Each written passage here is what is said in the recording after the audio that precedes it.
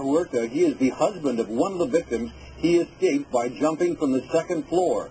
The dead are Ambrosio Analco, the suspected gunman. We believe he killed his girlfriend, Nicole McAfee, her sister, Ashley Huerta, and a friend, Vanessa Iverson. Twin boys, Isaiah Analco and Argenius Analco, were also killed. They were Ambrosio Analco and McAfee's sons. Lauren Lemanchek is live in Delavan tonight. And Lauren, what more do we know about what happened out there?